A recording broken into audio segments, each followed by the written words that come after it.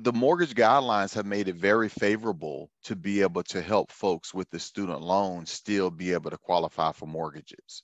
So we don't want to get dive in too deep to the specifics of the guidelines, but I will tell you this is that, you know, like for instance, if you're VA and you have a student loan that's deferred, we could potentially not have to count the debt against you. If you're on the FHA or conventional, you know, and you have an income-based repayment plan, and that income-based repayment plan is $0 or $5 or $25, we only have to count that amount against you.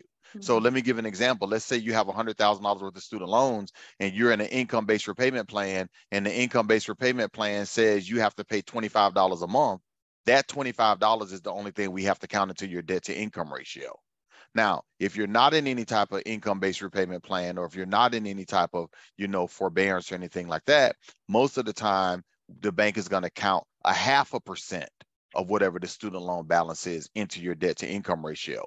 But I don't want our listeners to get too caught up into trying to calculate what we're going to do and how we're going to do it. What I want them to hear your message of, there are options. Yes. Don't talk yourself out of, oh, I'm not going to be able to get a house because I have student loans. Don't talk yourself out of it. Get with a mortgage professional that's going to be able to look at your specific situation, right? Are you a conventional borrower? Are you a VA borrower? Are you a FHA borrower, right? Do you have deferment remaining? Do you have forbearance remaining?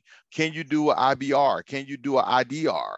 You know, and are you a veteran? What's the loan type? So all of those things come into play for your specific situation. Right. So regardless of what your coworker may have had to go through, or sister or family or friend or neighbor or whatever, everybody's situation is completely different, and you need your student loan situation assessed so a plan can be made specifically for your situation. I will give an example. So let's just use the example again of $100,000 student loan. Okay. So someone has $100,000 student loan and they're in deferment or forbearance.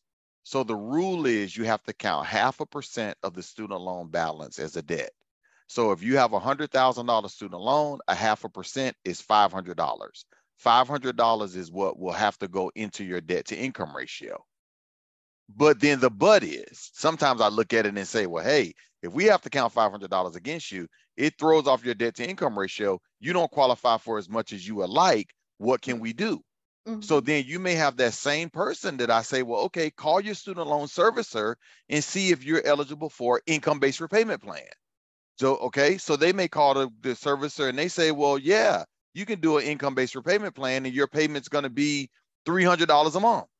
So now, instead of me counting 0.5%, which is $500, if you go into the income-based repayment plan and it's $300, now I can count the 300 instead of the 500. Now you just were able to qualify for more money or qualify altogether when before you may not have been able to. So again, the thing that I want our listeners to understand, and the theme of it is, do not talk yourself out of it just thinking that your student loans automatically disqualify you, because they do not. There are scenarios that are out there that we may be able to look at your situation and say, hey, it makes sense for you to do this. It makes sense for you to do this. It makes sense for you to do this. And then we can craft a plan that's specific for your needs and be able to give you, you know, a clear path forward.